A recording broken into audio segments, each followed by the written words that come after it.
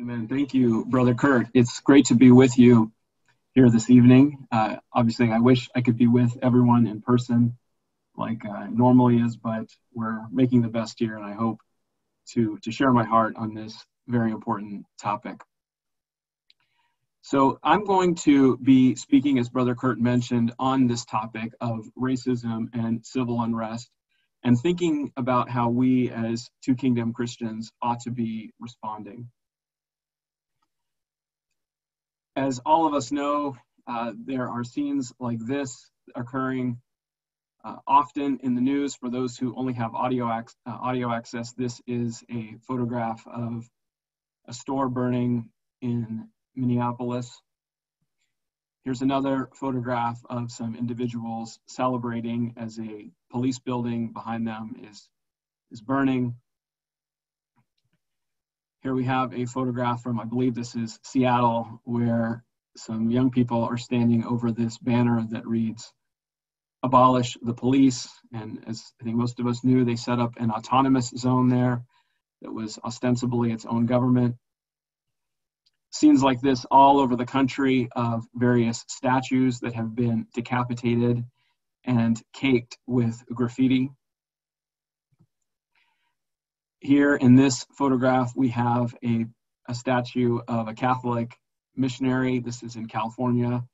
And you can see this young lady is spray painting his hands and his head with red spray paint. Here we have another common scene of a line of police officers and then some young people standing opposite them using a signal of the raised fist, which is a symbol of defiance. These are common pictures that we're seeing all over. And what I'm going to do this evening is share with you three topics.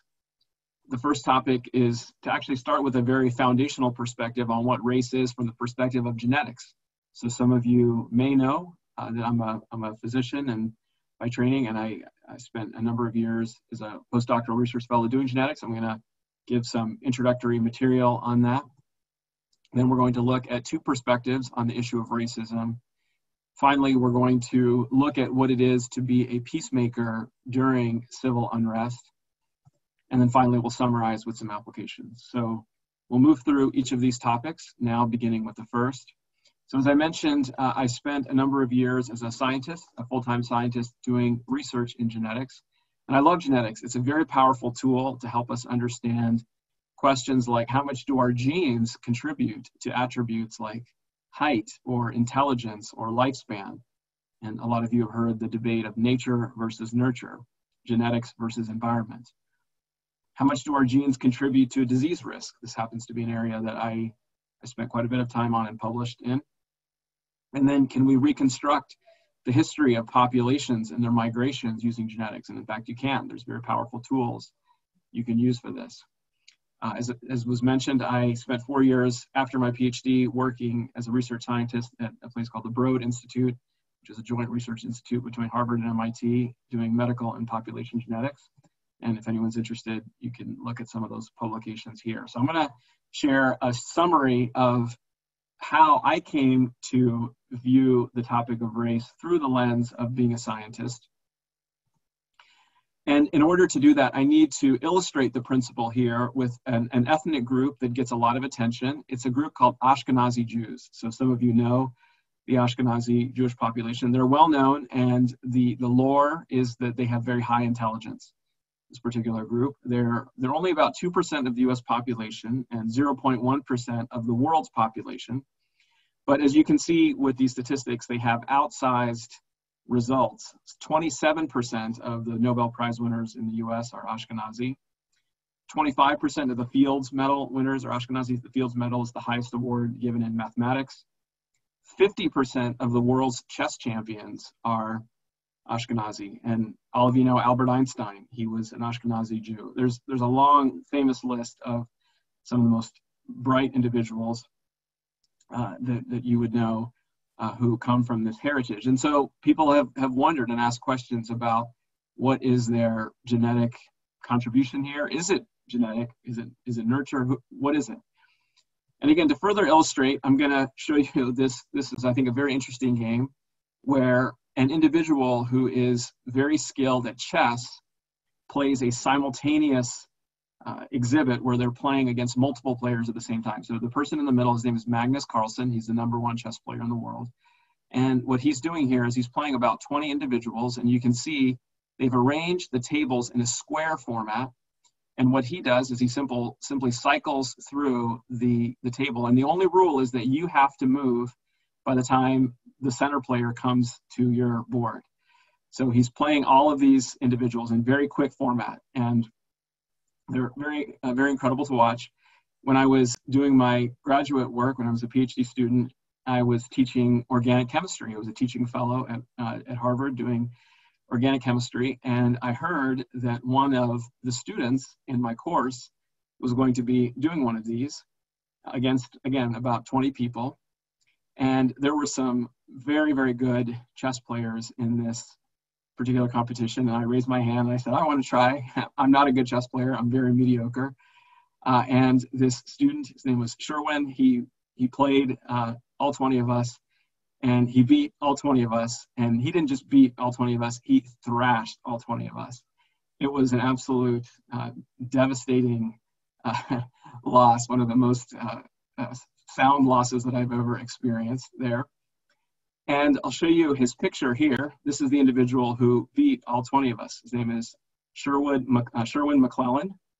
And you might be thinking, wait a minute, I thought you were talking about Ashkenazis here. This is an African-American. You're right, he is African-American. And I was talking about Ashkenazis. The Ashkenazis were actually on the outside of the table. They were sitting next to me, and they were defeated by Sherwin. He went on to be a very successful chess player and went on to actually become a doctor. Did that surprise you at all? Did it surprise you that the individual in the middle who beat everybody, who beat these Ashkenazis, who beat me, who beat everybody in the room, was a young African-American individual? The reason that I share this story from my experience back in the 90s is that it illustrates a very, very powerful and important principle in genetics, which is the following: that within group differences are several-fold greater than between group differences. Now, I know that's a mouthful, and you might not have grasped that at first glance, so we're going to unpack this. So I'll repeat it again for those who are just listening.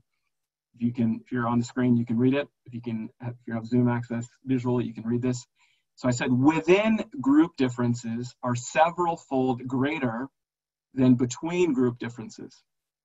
Okay, so I'll illustrate this by an example because I think it's easiest to see by example. So let's imagine that you have some ethnicity. We'll call it ethnicity X. And they measure the heights of all the men in this particular ethnicity, and they find that the men in that ethnicity are on average a ½ an inch taller than the men in another ethnicity Y. What the principle basically says is that if you pick two men at random from ethnicity X, which, as I said, on average, they're ½ an inch taller than those in ethnicity Y. So these two men, let's call them X1 and X2. They are likely to be much more different to each other than just ½ an inch. So in other words, X1 might be 5'8", X2 might be 6 feet 2 inches. That's a 6-inch difference. And basically what this principle is saying, that when you have a group, the differences of just different individuals within the group are much greater than the differences when you look at group averages. Okay, so like I said here, in this stylized example, the group average is only ½ an inch difference, but within that, you have to realize that the variance is much greater within the group. Hopefully that's clear.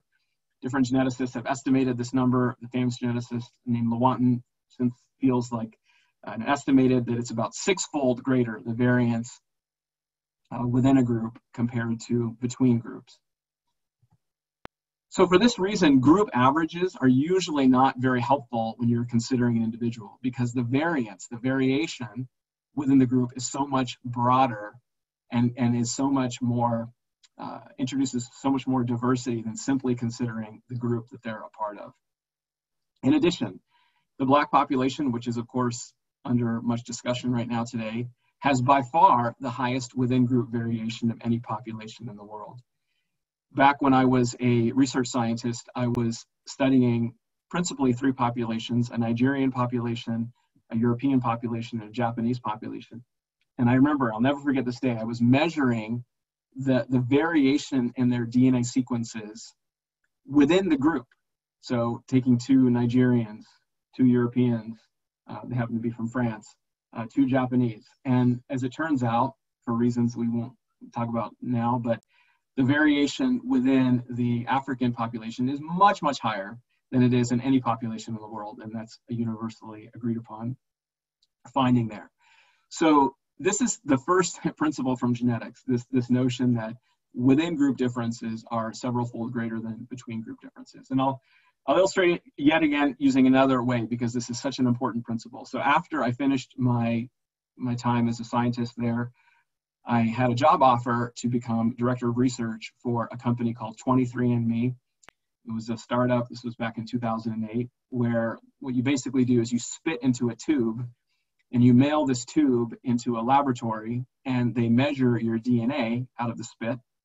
And then they will email you your results of your ancestry and then your risk of different diseases. So I thought, hey, I have this job offer to be director of research there. Why don't I take this test and see what the results are?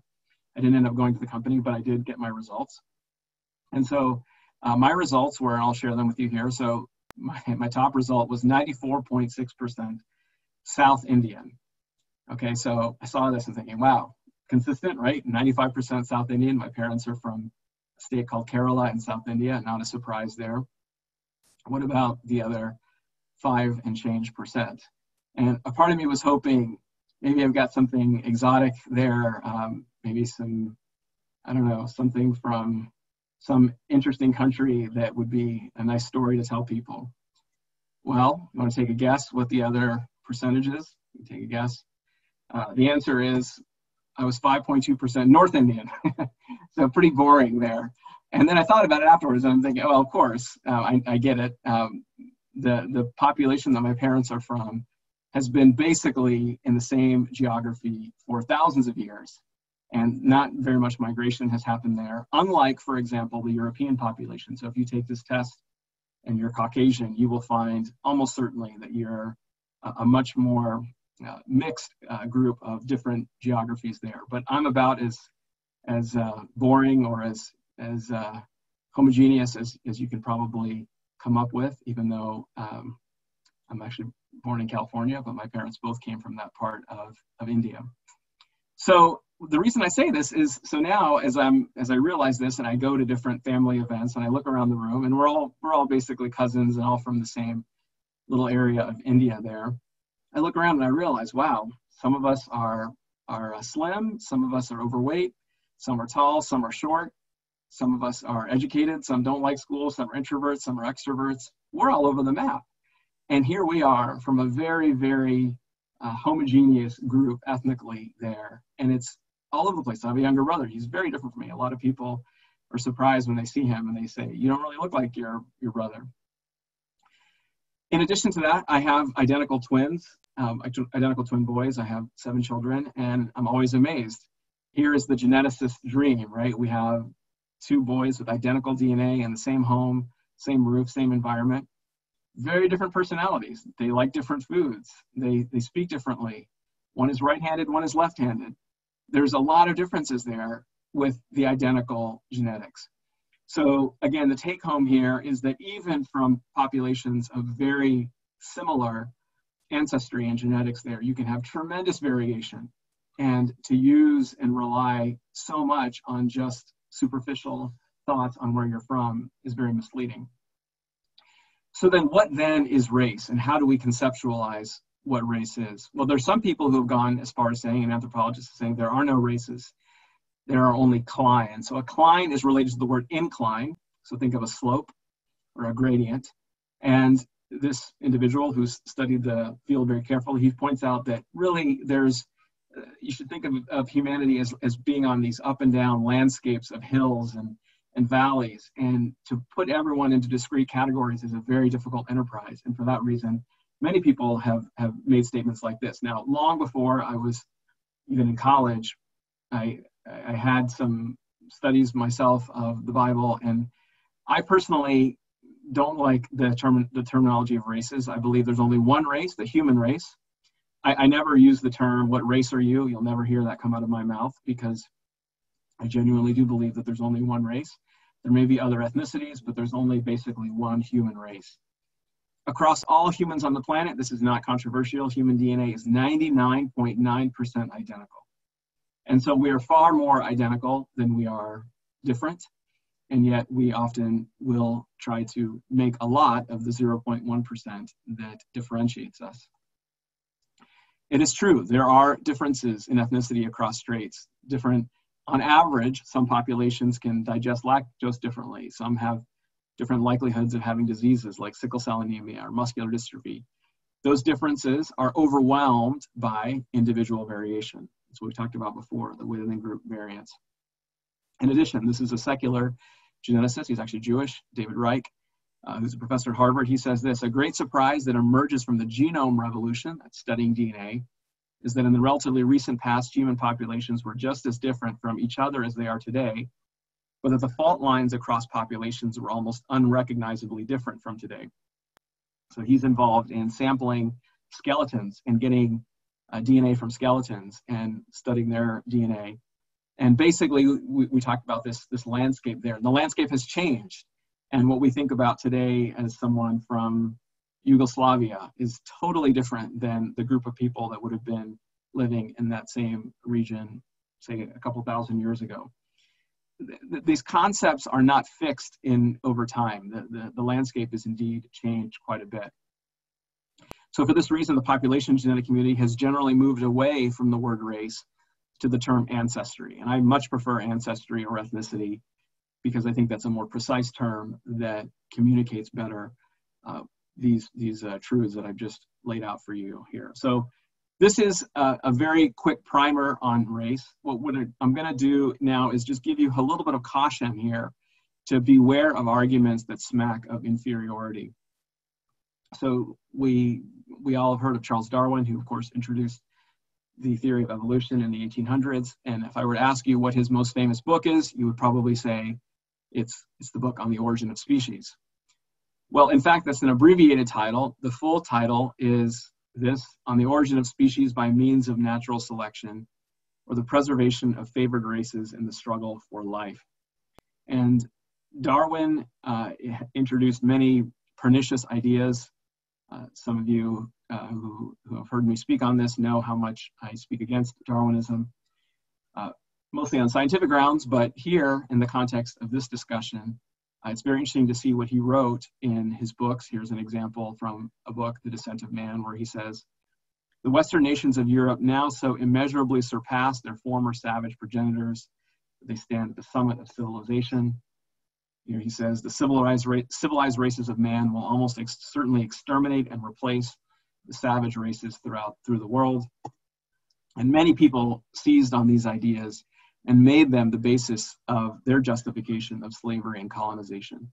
So we have to be very, very careful about who we hitch our wagon to. And I trust that you all are not drawn to Darwinism, but even if you're not, we have to be careful about attendant ideas that ride along with it. Okay, the next topic is to talk about, now that we've laid a basic idea of race, and as I said, there's one race, the human race. We have different ancestry, we have different ethnicities, but really the within group variation overwhelms differences compared that one population would have relative to another. So now what we're going to do is we're going to talk about these two issues of racisms and two different perspectives on it. So there's two sides of this debate. Some of you have heard me speak on this before, so I'm only going to summarize it today. The one camp are the structuralists, and they see the main cause of ethnic disparities as being systems and institutions and historic forces. They're very interested in how these larger movements of geopolitics and laws and all of the different forces that come to bear in history, how those have shaped us. And then there are the individualists who see the main cause of ethnic disparities as being individual choice. Some individualists will point to genetics, not all. And I'm not going to go much into this.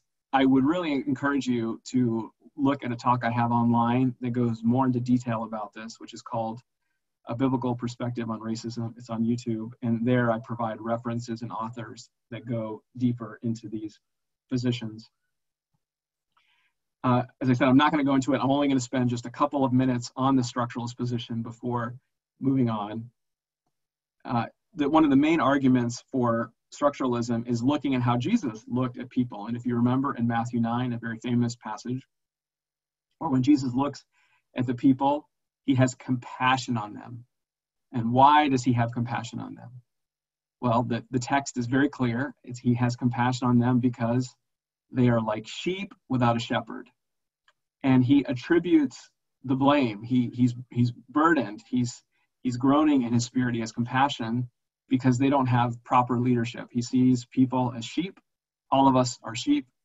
And Jesus here grieves that there is not the level of leadership that they need to have in order to flourish. This is a very common theme in the Bible, where in the Old and New Testament, God puts a heavy charge, a heavy obligation and judgment often on the leaders for misleading or neglecting the sheep that are under them. So these are arguments that feed into the structuralist arguments. It says, hey, look at how look at how God speaks of people as being moved by their leadership and the structures above them. The structuralists would say that telling people to make better choices is just laughably simple. It's oversimplified, and they would say you are far more shaped by your parents, by your heritage, by your schools, by your culture than you even know. And right now, as we're having all of these discussions about the way that the Black community has been treated, they would say you can't just tell people that are marginalized and that have had historic oppression to just fix themselves, because there's much deeper forces at play. They would say, if you don't believe this, look at these kinds of arguments here. We know education begets education. If your parents went to college, you probably went to college. If your parents didn't, you probably didn't. If your parents were wealthy, you're probably wealthy. If they were poor, you're probably poor. If you come from a fatherless background, that tends to create and beget more fatherlessness. Crime begets crime. Again, these are facts that we all know. We all know this. We all see this, and we all appreciate this. And the structuralists would say, this is a very important way that we ought to look at the world. On the other side are the individualists. I should say that the structuralists tend to be, although not always, they tend to have sympathies with more liberal policies. When I say liberal, politically liberal, but not always. I'm generalizing here. Individualists often tend to have more sympathy with politically conservative positions like the Republican Party. The individualist often begins with Ezekiel 18. Ezekiel 18 is a famous passage where God says, I'm only going to judge the children on their own terms and not because of the sins of the father. And God rebukes those who speak a proverb that the fathers have eaten the sour grapes and the children's teeth is set on edge. And instead he says every individual is going to be judged on his or her own merits, on how they have responded to me in faith, and for the works that they have done in this life. And so this is often a key passage that individuals make. Judgment, of course, happens at the individual level. We stand before God one day, not as a church, not as a family. We stand before God alone. And the individuals point out that humans can transcend difficult circumstances, that many people in the Bible overcame the pull of their group. Abraham overcame the pull of the polytheistic environment that he was in. So we should be encouraging and positive. And many individualists fear that the structuralist position can propagate a victimhood sense. Now, the thesis that I have laid out is that these are actually complementary perspectives, that you can't say that one is wrong and the other one is right, that both have strong elements of truth, but you have to be able to use them and see them as complementary. And the other element in this is that very few people have carefully studied the subject, and fewer still have studied the other position. When I say carefully study the subject, I mean having read a couple, 2 or 3 good quality books on the subject. Instead, what happens is both sides tend to listen to their own camp alone, which reinforces their position as they live in this echo chamber. It's often very difficult for an individualist to understand a structuralist and vice versa. If you come from, and many people on this call come from a very godly heritage, you've had excellent training as youth. You've been raised in a God-fearing setting. You've been given a good work ethic, good education. When you look at someone who comes at the world from a more structuralist perspective, it's often very difficult for you to process that. And that's okay. And I think we just really need to recognize that. And then vice versa. It's very difficult for the structuralist to understand the individualist. Then you have polarizing rhetoric that is deep in the divide. And right now we are at a fever pitch of polarizing rhetoric as both camps are yelling at each other and seemingly unable to dialogue. Making it worse, social media and the news often promote very superficial thinking. Sound bites here, sound bites there, a lot of jabs, a lot of vitriol, making fun of one another. It does nothing to help the situation, and it only makes it worse. I often say that a well-written book is far better. You can't compare the value of a well-written book on these subjects. And again, to see some of those resources, see that other video I mentioned before. And then finally, there's way too much jargon out there that confuses this issue. I'm going to illustrate this with a case study here. So these are two photographs of some recent looting that has occurred. So here we have some young men that have looted a store, and you can see they're running down this alley, and there's some police in the distance behind them. And then down in the lower right, we have, again, some youth that here are looting a Target. And you can see they've got this shopping cart full of goods that they've stolen. Now, when you look at these pictures, it's a great test to see, are you from a more individualist perspective or from a more structural perspective? And again, I'm not saying that either is wrong. It's merely something that we need to understand and appreciate. And individuals will often look at this and say, why are these people doing such wrong, unlawful acts? These people are taking advantage of these store owners and companies. This is wrong. Maybe feeling some sense of anger and injustice when you look at this, some desire for them potentially to be reprimanded or apprehended in some way. That's usually how individualists would look at this, with some measure of consternation and frustration and grief.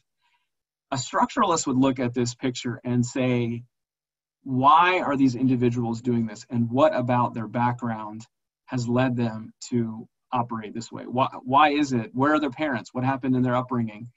What happened in their lack or presence of religion and church influence there?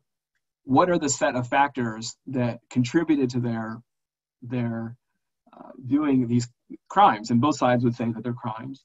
But when you look at it from that perspective, the structuralist is more interested in the why and would try to get at these individuals more as the products of systems that have produced this kind of desperate criminality. So where were you when you saw these pictures? Where did your mind naturally go to? Okay, we're going to move to the third topic here, my third and final one, which is now we're going to try to bring these two together and try to synthesize a perspective on how we can be peacemakers during this period of civil unrest. And then, as I said, go into applications in our final section. Okay, so this is a very precious verse, hopefully, to all of us. This is, of course, Jesus speaking these words in the Beatitudes in Matthew chapter 5, where he says, "Blessed are the peacemakers, for they shall be called sons of God." A very important verse. There's an obvious corollary. There's an obvious assumption or deduction that we can make from this verse, which is that to be a peacemaker, you have to be in the midst of conflict, right? It only makes sense to speak of someone being a peacemaker if they are resolving conflict. And for this reason, non-resistant people should move toward conflict, not run away. And I'll illustrate this by way of analogy. Let's say in this beatitude that Jesus hypothetically said something like, "Blessed are you physicians for healing sick people," something like that.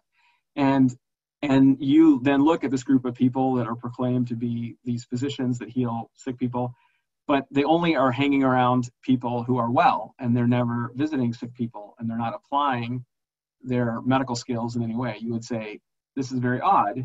I thought that your master was blessing you for this function of healing sick people and treating sick people.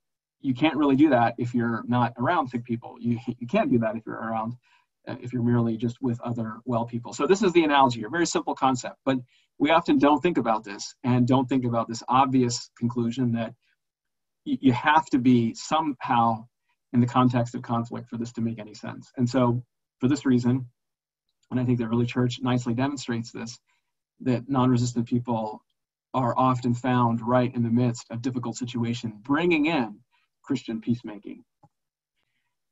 In addition, a major theme of the New Testament, really the whole Bible, is ethnic reconciliation. I don't have time to unpack this in any detail, but I will just briefly say that Jew-Gentile friction was a major problem in the ancient world for centuries, and the books of Romans and Galatians are motivated by ethnic strife that Paul seeks to heal. And the book of Romans was written not as a book for Paul to write a systematic theology, but because he knew that when the Jews had returned to Rome in AD 57, that there was fighting and friction between the Jews and the Gentiles, and he seeks to resolve and heal that clash between different groups within the church. It runs through so many books of the New Testament. I appreciated what Brother Kurt had said there in the book of Acts, where when the church is born, it's born in a multicultural context. And there's something very beautiful about that the Bible seems to be pointing to, where all of the nations are described in both Old Testament and New Testament as coming together under God's banner. And I hope that vision excites you. You know, there's this concept of a vision statement, and a vision statement is where you're going to be in a few years. And God has given us the vision statement already. He's painted that picture very clearly in the Word. And what any good worker does is work towards that vision statement. And the vision statement is that all the nations of the earth are united under God's banner.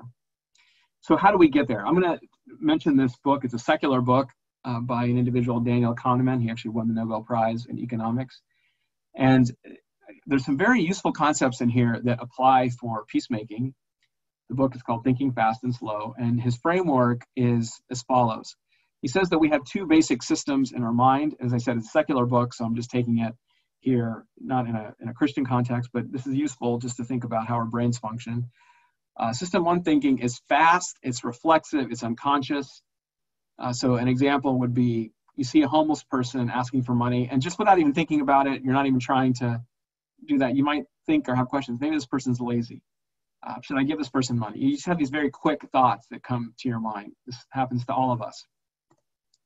Then there's system two thinking, which is slow and it's deliberate and it's intentional. And so an example here would be someone writing a computer program. You don't do that just as a reflex. You have to sit and deliberate and think very clearly about that. And so both of these systems are useful in the right context, but what can happen is that unfortunately, sometimes we can be in system one thinking when we should be in system two thinking.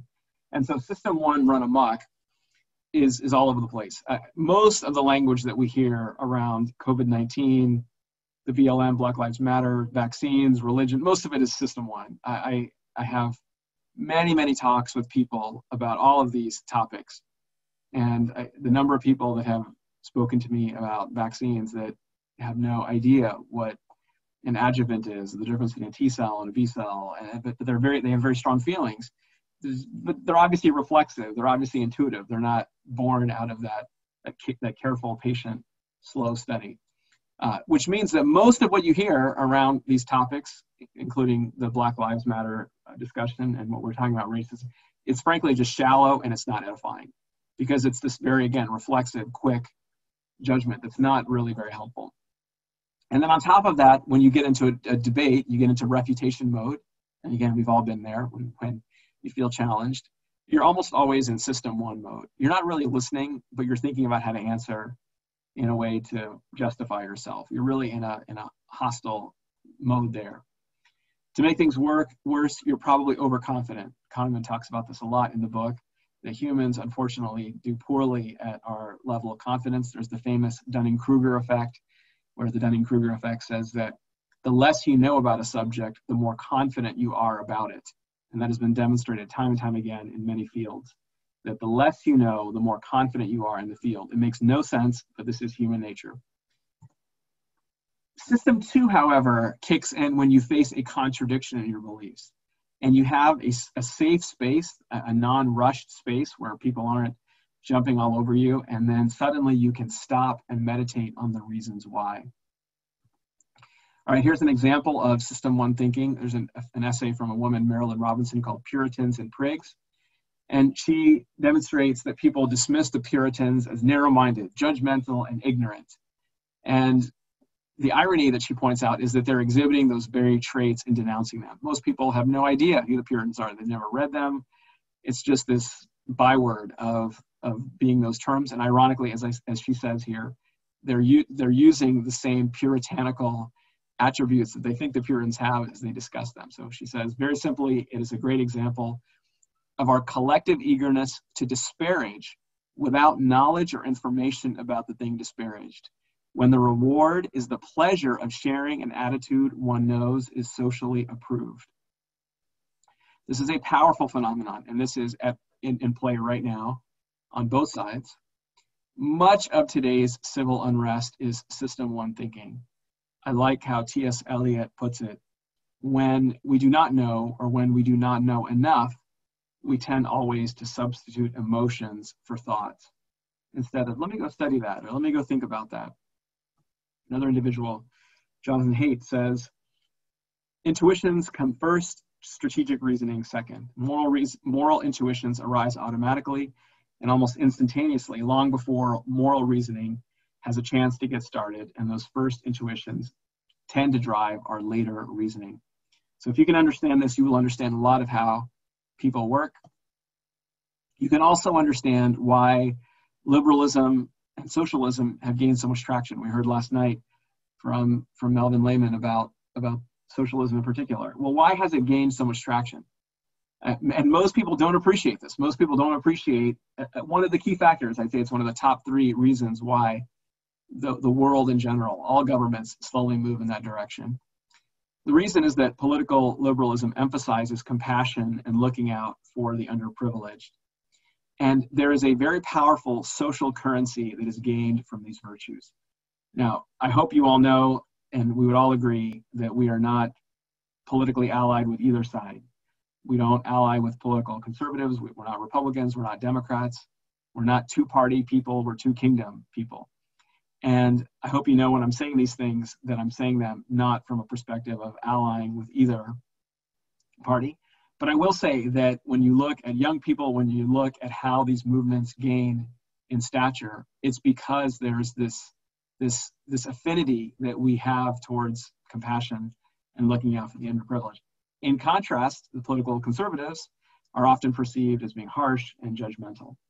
So this basic reason is a fascinating explanatory variable. Now the question is, how is Jesus perceived?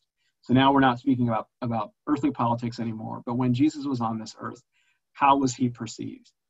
And I would contend that Jesus was known and admired because he was so compassionate, and he was known for lifting up the downtrodden. And this is something that we need to fight for and to recover among our own people, among our own churches. System 1 thinking tends to bind, it tends to join persons to a team, and it tends to blind. It tends to miss alternative perspectives. We're going to go through these quickly before giving some biblical perspectives on this. So this is a group called the Westboro Baptist Church. They're in Kansas, and they're a group that's quite famous for going to various events, funerals, and holding up very hostile signs, very obnoxious signs. Here you can see on the upper left, this woman holding up signs. One sign says, "Thank God for dead soldiers." And then down on the right, this woman, her name is Megan Phelps Roper. She's holding up a sign saying, "God is your enemy." Well, what's very interesting is that this young woman on the lower right, she's actually left the church. And the reason that she left was she got a message on Twitter from, interestingly, a Jewish man whom she looked down upon tremendously for being Jewish. And the man responded not like most people did, with vitriol and more fighting, but with curiosity to know why she believed what she did. He was very kind, he was very gentle. They actually ended up meeting at one of these protests. And little by little, she ended up finding that his position, his reasonableness, was more compelling than her current way of thinking, and she left the group. And how did she change? Fascinating commentary here written by an author, Alan Jacobs, who says, wonderful account of what happens when a person stops believing what she's told and learns to think for herself. But here's the really interesting and important thing. That's not at all what happened. Megan Phelps Roper didn't start thinking for herself. She started thinking with different people. To think independently of other human beings is impossible. And if it were possible, it would be undesirable. Thinking is necessarily, thoroughly, and wonderfully social. Everything you think is a response to what someone else has thought and said. He's a Christian author who has noted quite a bit on how humans think and our thought processes there. In addition, he goes on and says, let's think about this phrase, think for yourself. This is a point worth dwelling on. How often do we really say she really thinks for herself when someone rejects views that we hold? No, when someone departs from what we believe to be the true path, our tendency is to look for bad influences. She's fallen under the spell of so-and-so. She's been reading too much X, or listening to too much Y, or watching too much Z. Very profound thoughts here, very profound ideas that are right at the heart of what is happening in the world today, and certainly in America today. What about blind? I'm going to give you one example here from an individual, a blogger named Scott Alexander. He commented here that he was rebuked by his readers when he said that he was relieved years ago when Osama bin Laden died. And people that he admired showed conspicuous disgust that other people could be happy about bin Laden's death. He says, I hastily backtracked and said I wasn't happy per se, just surprised and relieved that all of this was finally behind us. But then Margaret Thatcher died. Then on my Facebook wall, many of these same intelligent, reasoned, and thoughtful people, the most common response was to quote some portion of the song Ding Dong, the Witch is Dead. Another popular response was to link the videos of British people spontaneously throwing parties in the streets with comments like, I wish I was there so I could join in. From this exact same group of people, not a single expression of disgust or, come on guys, we're all human beings here. So I hope you can see how these pockets, these groups of people that we get attached to, and that many people on the side of the civil unrest, there's just this binding, there's this blinding going on that explains so much of how people do and act as they are. So he points this out, and by the way, the readers couldn't understand what the problem was about celebrating Thatcher's death. So I'm going to move. I've got about 5 more minutes here, and then we'll stop for questions here. About 6 months ago, I was reading a book. I think it was by an author who was coming into a Catholic church. I don't actually remember now, but I was very, very intrigued at this description here. And I want you to think with me about this. Think very carefully. This is one of my most important slides out of the whole presentation here. So this author, who came from a non-Christian background, said that he thought the sequence in coming into the church was as follows. He thought you had to first behave. You had to be a nice person, not tell lies, don't swear, be an upstanding citizen. Then you believe various truths about, in this case, Catholicism, and then finally you belong to the church. That's what he thought. And as I was engaging with this book and wrestling with these ideas, and again, I actually don't remember the specifics now, it's been several months, but the idea was thrown out that perhaps the sequence is in fact different. Perhaps the sequence is normally belong, then believe, and then behave. Now by belong here, I don't mean church membership. I mean that you feel an affinity with a group of people. You feel that they are loving you, that you find a certain affinity with them, a certain sense of family with them. And in that belonging, we come into this place of being able to believe as that plausibility structure is filled out. And then finally, our conduct becomes like that of the group. So again, I don't hear me belong as in church membership. But in the interest of time, we don't have time to get into this theologically and biblically, but I think you would find that there's a lot of merit for the normal phenomenology of how we become part of a group. that the sense of belonging, believing, and then behaving. And the church, therefore, has an attractive and alternative social structure, has great potential. So if we, for a moment, consider this paradigm of belong, believe, behave, and last night we heard from Brother Lehman that to the extent that healthy churches can be, I like this phrase that he used, they're close communities with a mission. And Brother Melvin said it well there. To the extent that we can be that in a multi-ethnic setting and offer this winsome compassion, it can draw people in this belonging sort of way, this way that they feel a sense of love, a sense of belonging, a sense of, I fit here. These people love me. And that then draws them into that healthy system 2 dialogue, which we want to get people to, where they actually can reason clearly from Scripture and have the transformation based on the gospel call of Scripture. And my thesis is that this is the best antidote for the civil unrest that we have today, to situate healthy churches in these places of unrest, of civil unrest, being these close communities with a mission that offer this beautiful, winsome compassion, as Jesus did. A helpful test. Jesus chose disciples. Some of his disciples were zealots. That means they were anti-Roman. They wanted to defeat the Roman government. Other of his disciples, like Matthew, they were pro-Roman. They were tax collectors. They were profiting from the system. And I find it fascinating that Jesus could bring such different people together under his leadership. And what it speaks to is that he transcended the normal axes that existed during the day, just as we should transcend the normal axes of Democrat versus Republican. He ate with sinners and Pharisees. He fellowshiped with prostitutes, and he engaged with Samaritans. Note the diversity, and there's a powerful test here. How are we doing here? You know, we all say we want to be like Jesus. I hope we all say we want to be like Jesus. But can we really say that if we're not following in his steps of the company that he kept, particularly the diversity? A very profitable step to grow in compassion. I don't know how many of you recognize this picture here, but this is Alexander Solzhenitsyn. He was held in Soviet prisons in the Gulag. A very, very gifted writer, and he endured tremendous abuse and hardship while he was in the Gulag prisons. And he had this leap forward where he realized one day that the guards that were overseeing him, he said, you know what? Do I really know that I would be that different from them if I were raised in their environment, if I had their family background, if I had their religious background, if I had their instruction?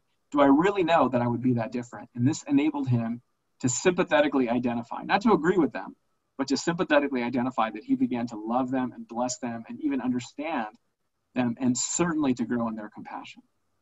When you think about those looters there, could you do something like that? Could you sympathetically identify with them? This is part of what it is to be a servant of Jesus who puts into practice enemy love, non-resistant love. Okay, so we're going to end now with some summary applications that hopefully brings all of this together. So as I said at the very beginning, population differences are small compared to individual differences. And when you really, if you're wise, you'll put much more attention on listening to an individual story, because the individual is where the action is at. That's where the variance is. Each person has unique attributes, strengths, and weaknesses. And basically, racism is essentially a lazy overgeneralization. Be aware of your tendency to either structuralism or individualism. I have a tendency, you have a tendency, we all do. Read good books from the opposite perspective to complement your worldview. I really feel this is a time that we all need to be doing this. I give some of those references in that other lesson that I mentioned online. Be diligent to understand the issue. The news and social media I have found to be nearly worthless. It's just way too shallow. I start with books and have rich discussions from that. Those of you who know me know that a lot of what I do is I meet with people over books and I say, hey, let's read a book together. And we just go through chapter by chapter. Usually in a given week, I'll be doing that at least once or twice with various individuals. So it's an excellent platform to have those rich System 2 based discussions.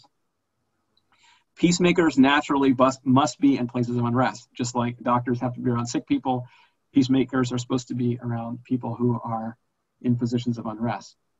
I think it's a conclusion that we ought to be living and working in places of multiple ethnicities where we do have these frictions. Be active in evangelism and discipleship in those places. The Bridge is a place we have in Boston here, but wherever you live, find a place where you can embody this. Let our lives not be just mere talk. Talk is cheap. Many and perhaps most of our beliefs are shaped by our social structures. The church is supposed to be this winsome structure that brings in those from the outside into system 2 level gospel transformation. And that attractiveness is going to be driven by compassion, by thoughtfulness, by kindness. How well can we do with those?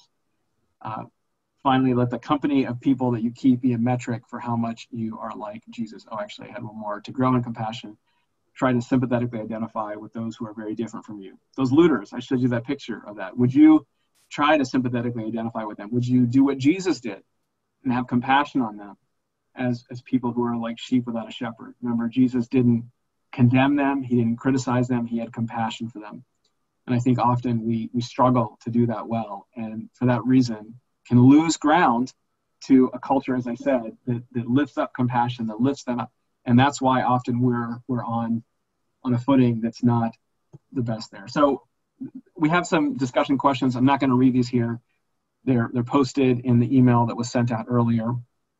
So with that, I'm going to stop sharing here, and I'm going to turn this back to Brother Kurt for a time of Q&A.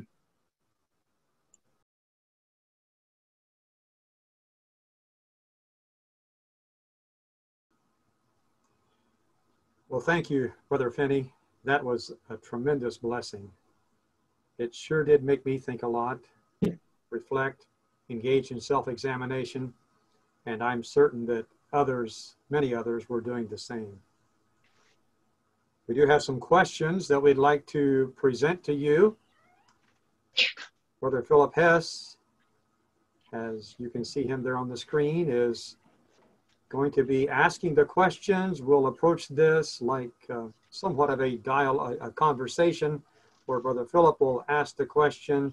I'll be kind of standing back here in the background, and you will be, Brother Finney, providing an explanation or an answer, and I may be interjecting a few comments as well. So if we're ready, Brother Philip, go ahead. Thank you, Brother Finney. I personally found your talk there very fascinating. You talked on quite a number of subjects that I'm very interested in. You talked about population genetics. You talked about Darwinian influence on racism.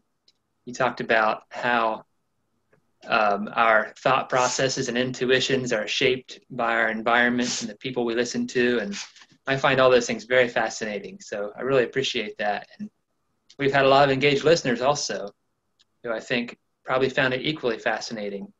They've been asking questions. So let's just fire away and see how many of these we can knock out. All right. Okay, so we'll start with the first one. Jesus' treatment of the Syrophoenician woman could seem racist at first glance. Please explain. Yeah, that's of course the story of the woman who comes to Jesus, and he uses that analogy of it's better to keep the bread for the children and not have it go to the dogs. And yeah, at first glance, that does seem to be a racist comment that he would make there. However, we've been spending a lot of time talking about this, but the better way to think about it is what Jesus is doing there is he's sharing kind of the staple way that Jews regarded Gentiles at that time. So we know that Paul, for example, quoted Proverbs about people in Crete. And I forget exactly what he says, but he says there's something like lying, lazy, gluttons, something to that effect. And in the same way, what Jesus seems to be doing is repeating the standard way that Jews and Gentiles were supposed to be relating.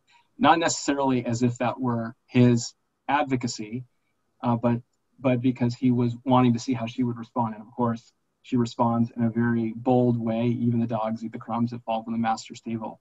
And she recognizes in some way that I don't think we fully appreciate that there was a plan by which the Gentiles would share in the blessings that God gave to the Jews that overflowed. And this is analogous to even how Jesus interacts with the rich young ruler, where when the rich young ruler comes to Jesus and says, good teacher, and Jesus says, why do you call me good? Only God is good. He's not denying his deity there. He's challenging the way that the rich young ruler is speaking to him to basically say, do you really understand what you're saying? And so Jesus often speaks in these enigmatic, very beautiful ways that we have to take carefully there. And as I said, I think there he's giving to her the standard line at the time, and she shows that she understands the deeper meaning behind the thrust of the Old Testament, which is that the Jews would be the channel of blessing to the whole world. Mm-hmm. Thank you. That's interesting. Now, we've got some questions about how we should respond to the racist problems and the conflict that's happening in the light of what you shared. So I'll start with this one. If Christians should move toward conflict, should we then have gone to the cities where rioting was happening and tried to bring peace? Yeah, in fact, I do think that that's the case. And of course, we're speaking here about whole churches here. We as individuals have a finite ability there, but I believe that we as the church should be known for that. And I'm not sure if he's on the call, but we have a couple of brothers here in Boston, one whose name is Zach Johnson, who went to Minneapolis, and we're in the process of doing a church plant there in Minneapolis. And we have some promising starts there, admittedly very early. So I think that's exactly right. And just like, again, to go back to this medical analogy, if you're a doctor and you're well-trained and you hear about the tsunami in Indonesia and you have the skills, isn't that the best place to go and use your skills when there's that many people who are so in need?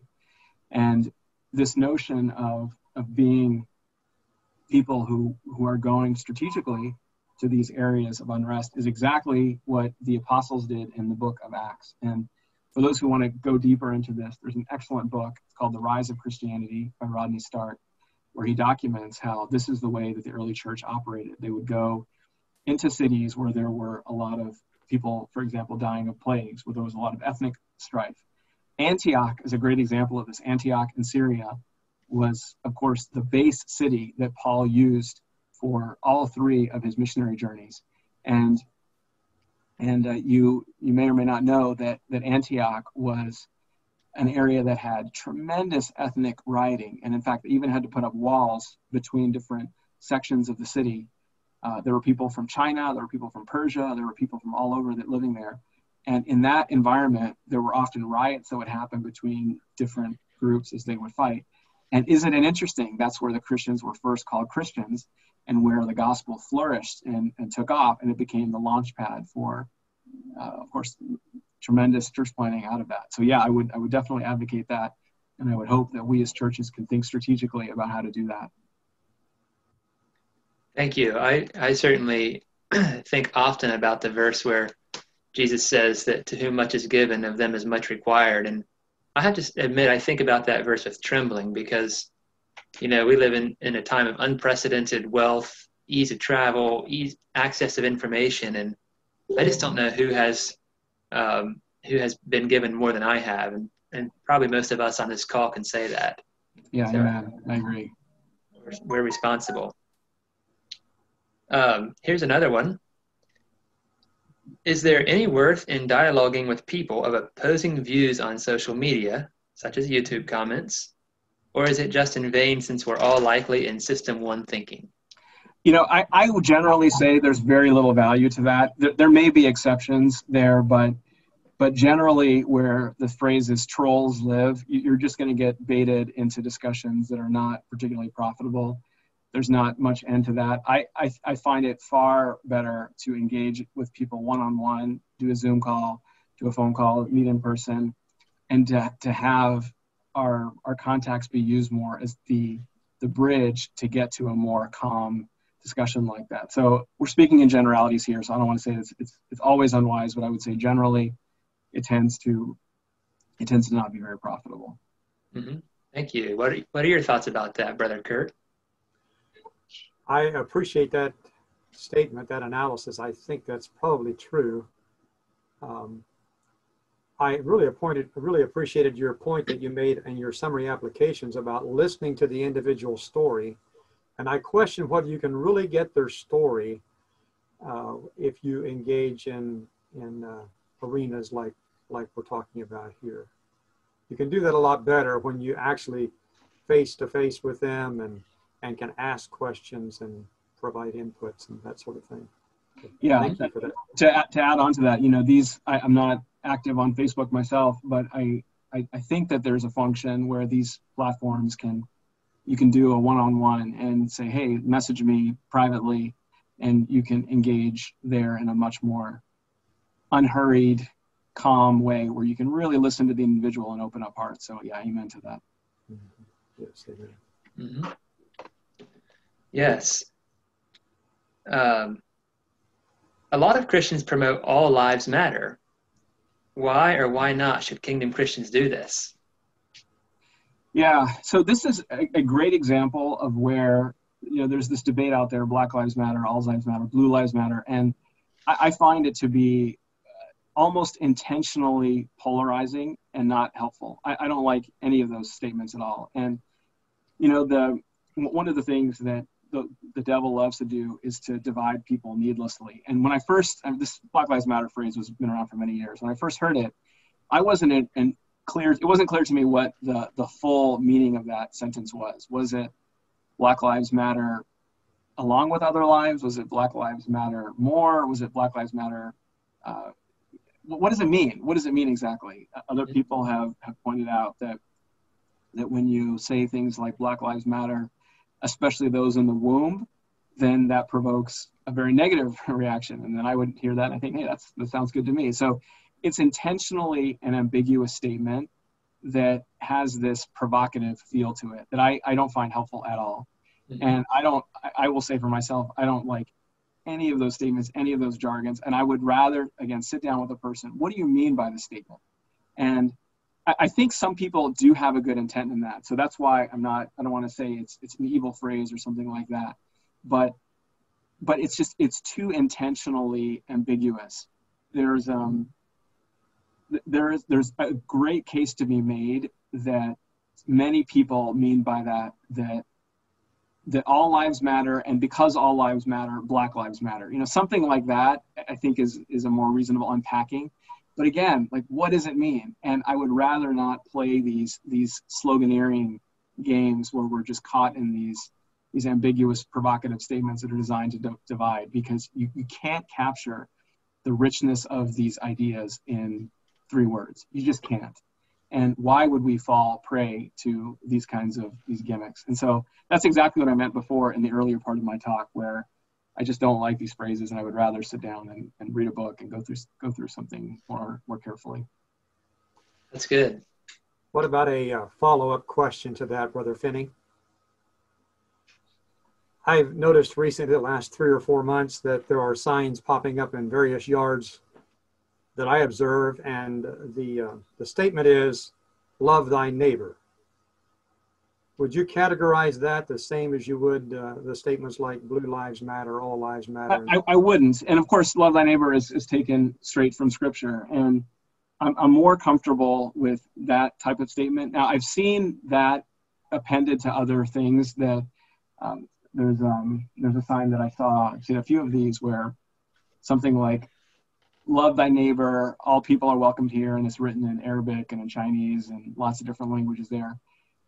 It doesn't have the same level, to my knowledge, of baggage and polarization as some of those other phrases do. Now, I could be corrected in that. I'm not always the most astute on the latest thinking there, but there at least we have firm ground, and that it's a scriptural command there. So I would, at least based on what I know now, be comfortable with that. Great. Yeah, the problem with slogans is they boil something down too fine, and then you miss so much. I like what you're saying there. It needs to be a conversation.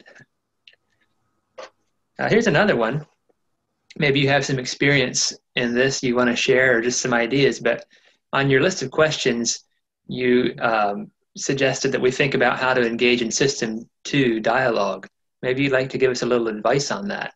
How can we engage in System 2 dialogue? Yeah.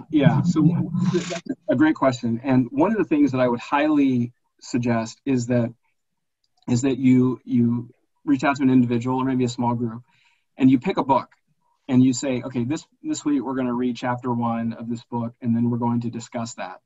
And you have a moderator who goes through that, and you're able to, on the platform, on the substrate of some well-written content there, you can discuss that. And it doesn't have to be a book that you agree in. It can be a book that you don't agree with. That's okay too. But there's something about having that space where you have something that you've all discussed, something that you've all read, and then you're going to come together and go over that very carefully. And even what we just talked about there with that expression, Black Lives Matter, there's some great books that have come out about that. What is meant by that? And I'm sure we could affirm a lot of great things about that. I mean, hopefully all of us here would be, championing, and if you listen to the other video that I have online, championing the plight of the Black community that has been oppressed for centuries. And I would love for more of us to be doing that, reading good books, getting educated, and building relationships around that. I think that's far and away one of the best tools that one can use. Mm-hmm. Great. Brother Kurt, do you have any comments on that? Well, when your comment, Brother Finney, about reading a book and then having discussions about that book was made, I happen to think back to a sentiment that I've carried with me for quite a while. Reading a book like King Jesus Claims His Church would be a good one to also generate discussion. I agree. We could find the author. Thank you. Yeah. I agree. That would be a helpful one. Good. How much time do we have left, Brother Kurt? I think we have maybe 5 minutes yet. Okay. Great. Brother Finney, can you comment, to what extent did Darwinism create racism, and to what extent did it simply justify what was there?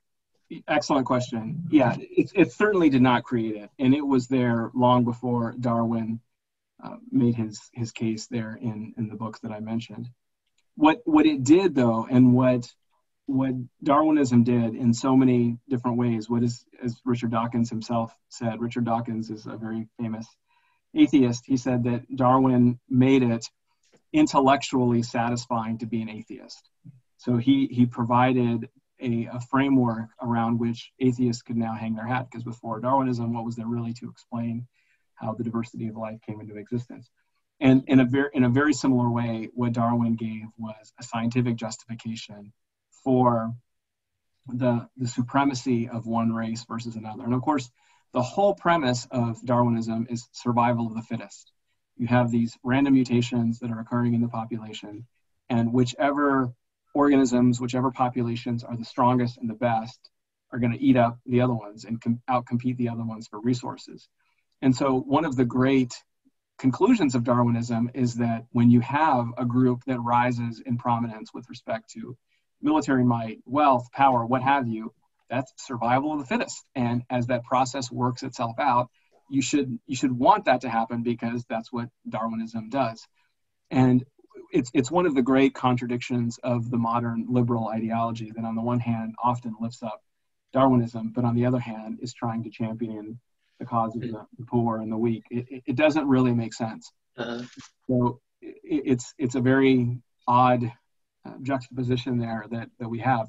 But nonetheless, Darwinism no doubt did that. And I'll also say this, that Darwinism later on led to the justification of forced sterilization. Some of you know Margaret Sanger and what she did with starting Planned Parenthood. That was many of those ideas, again, were natural offspring of this whole ideology of Darwinism. Mm-hmm. Yeah.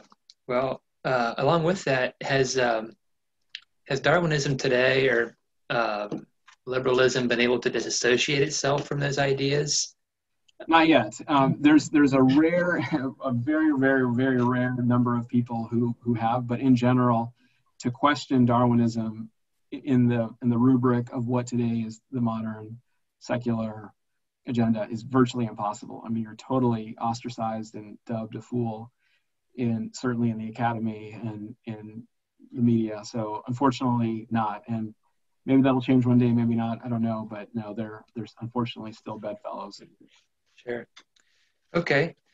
We have a request for a reading list. You've mentioned books shape our thinking.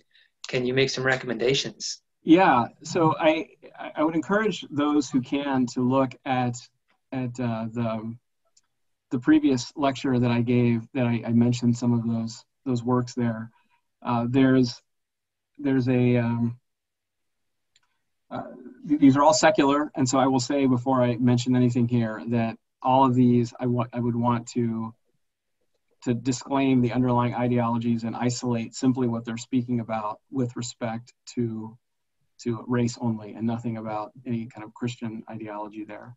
I'll say that one of the first things to do is understand the history. So if we focus here on the Black population, I think it is just absolutely horrific what has happened to them, not just pre-abolition, but post-abolition under Jim Crow.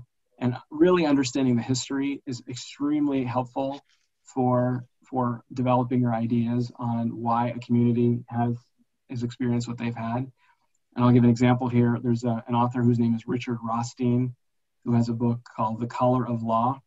And he's documented very carefully how the Black community was systematically and methodically marginalized with respect to where they would live in cities. Why is it today that most cities in America, there's the Black part, then there's the white part, and there might be a part where Asians, a Chinatown, something like that.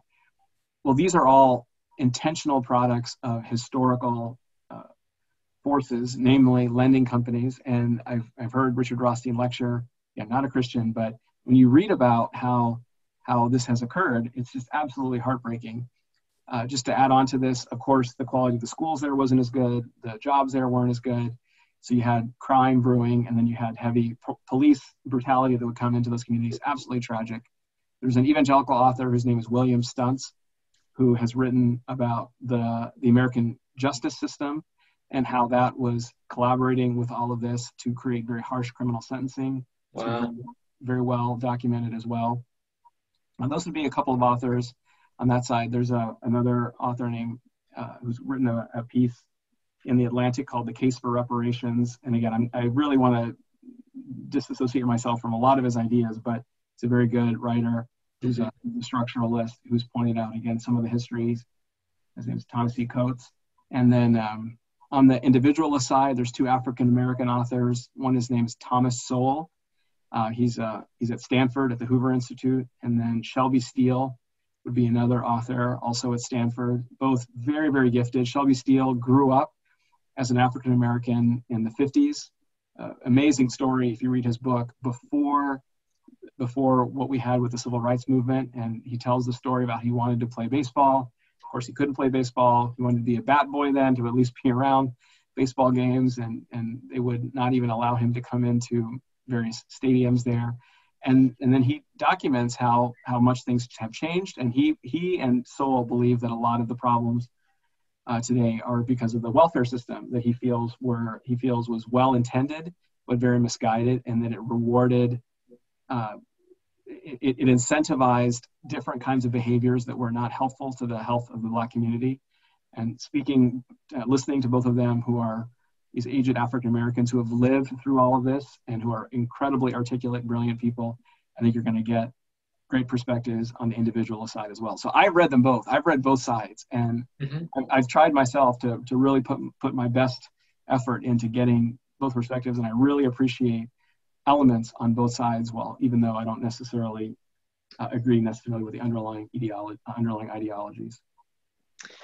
That's good. I appreciate you giving us perspectives from both sides, because if someone was to take one of those books and read it and not really have a grounding, right, or be aware of the other side, it could really influence them in a direction you're not trying to influence them. So exactly, yeah, we have to be very careful and guarded here, and that's why I said we want to isolate this to specific discussions of how politics, how history have influenced the Black community, and how policies have made an impact there. These authors, none of these authors are Two Kingdom Christians, and for that reason, we have to be guarded in our reading. Sure. Well, I think we're about out of time. So before I give a couple comments that came in, do you have anything you want to add there, Kurt? No, I don't. Again, I will say that I have appreciated this very, very much. I've appreciated the responses to the questions, brother. Thank you for that. Yes. And I apologize to the people who sent in questions that we did not get around to. But I'll just read a couple comments. This one says, Black Lives Matter mean that we as Black people have been ostracized to the place where our lives never mattered as slaves and don't matter today because of mass incarceration and the inequality of cops murdering Blacks. Maybe you want to just make a comment on that real quick, Brother Finney. Yeah, and I would be the first to say, and I hope that that individual can listen to the other talk that I gave where I laid out the structuralist case there. And I personally have a heavy burden on my heart for the historic oppression that has occurred, both pre-abolition as well as during the Jim Crow period. And I know we don't have a lot of time here, so I'll just say, please go back and listen to that. You'll hear a lot more of my heart on that. And I would agree with a lot of that sentiment there, that there has been tremendous injustice that is done there. And frankly, often with the sanction of, I would say, the broad American church, where the broad American church has not done well in advocating there for the injustices that the African-American community has suffered, one of the great tragedies and blights of the history of America. So I hope you can go back and listen to that. And I'd be very sympathetic with what that individual was saying. Sure. Well, I hope that you can share the link with us and that can be sent out in a way that that person can receive it. I'd be interested in listening as well. And then the last comment I have here is superb, foundational, equipping, and challenging that are so needed. Thank you, and may the Lord bless you, Finney. Thanks for the encouragement. I really appreciate it. Thank you, Brother Philip, for addressing those questions and very adeptly taking care of this for us tonight.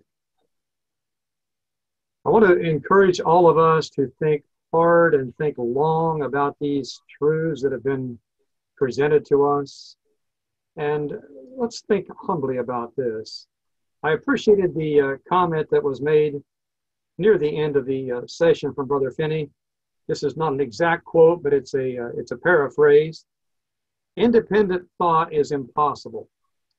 And maybe original thoughts occur, but I would suggest that they too are quite rare. And when we think about that, it should cause us to recognize our own smallness and our own inadequacies and to really begin to listen to other people. And it's by listening that we can really enter into fruitful conversations and gain enhanced understandings. So just blessed greatly by what we have heard tonight. Thank you again, Brother Finney. So just a few comments as we kind of wrap things up here this evening. Again, there are some questions. Brother Finney has some questions, and they will again be presented on the screen for those of you who are zoomed in. For those of you who are not, I'll just read them to you, and you can consider them and perhaps engage your small group, your local church, perhaps your family unit, however it is, in some discussion on these questions. Question number 1, is your natural inclination toward individualism or structuralism, and why? Is your natural inclination toward individualism or structuralism, and why? Question number 2, have you observed racism? If not, how would you accurately discern how pervasive racism is outside your experience? Have you observed racism? If not, how would you accurately discern how pervasive racism is outside your experience? Question number 3, have you observed tendencies in your own heart to look down on others because of their ethnicity? How might you guard your heart from a lack of compassion? Remember that love does not rejoice in iniquity, but believes all things, hopes all things. Have you observed tendencies in your own heart to look down on others because of their ethnicity? How might you guard your heart from a lack of compassion? Remember that love does not rejoice in iniquity, but believes all things, hopes all things. Question number 4. Pursuant to being a peacemaker, are you situated in places of conflict? If not, how can you practice peacemaking in places of unrest? What practical steps can you take to live out the gospel in a multi-ethnic setting? Pursuant to being a peacemaker, are you situated in places of conflict? If not, how can you practice peacemaking in places of unrest? What practical steps can you take to live out the gospel in a multi-ethnic setting? And question number 5. Question number 5. Jesus had table fellowship with people from every walk of life: nationalistic zealots, prostitutes, tax collectors, etc. We often speak of following Jesus. How does this diversity of fellowship match your current lifestyle? Or is your experience more homogeneous and comfortable? How might you improve on this? How can you engage in System 2 dialogue and win people of diverse backgrounds to the truth? Jesus had table fellowship with people from every walk of life: nationalistic zealots, prostitutes, tax collectors, etc. We often speak of following Jesus. How does this diversity of fellowship match your current lifestyle? Or is your experience more homogeneous and comfortable? How might you improve on this? How can you engage in System 2 dialogue and win people of diverse backgrounds to the truth? Those questions will be displayed on the screen for those of you that are zoomed in for about 5 minutes after we conclude with prayer. And then the Byler family singing will again take place. You'll have a privilege to listen to that a second time. A reminder that at 10 p.m. Eastern Time this evening, Brother Bill Shiley will be speaking to us again on the problem of pain. This will be part 2. The first part was shared last evening. So thank you each one for tuning in. Let's close in prayer. Gracious God, Heavenly Father, as we approach you at the conclusion of this session tonight, we thank you for your goodness. Thank you, Father, for the way that we've been challenged, the way that our lives have been checked. We recognize as we engage in some self-examination that we have too often failed to be the kind of kingdom Christians that we ought to be. Father, bless Brother Finney. Keep him safe in your care and keep him safe from the attacks of the enemy. And bless us each one with security in Christ and a desire to live the teachings of Jesus to a greater degree. In Jesus' name I pray, amen.